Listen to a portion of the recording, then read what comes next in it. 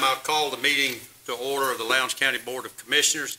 If you would, please rise. I'm going to call on Commissioner Marshall to lead us in the invocation and the pledge. Dear Lord, thank you for the day that you blessed us with, the day that we've never seen. We thank you for those who came to fellowship and participate in their government. We thank you for those who wanted to come but could not come. We pray that you continue to shine upon our county, city, and state. Dear Lord, we like to send a special prayer out to those who sustained damage and death in the Bahamas from the hurricane that took place.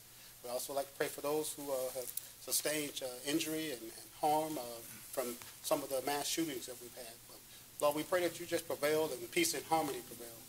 Dear Lord, we ask that you continue to bless our staff as they continue to help us run and represent this county well. We pray for our state. We pray for our nation. And dear Lord, pray for our president that you bless and give him wisdom as he strives to guide this rule and guide this country.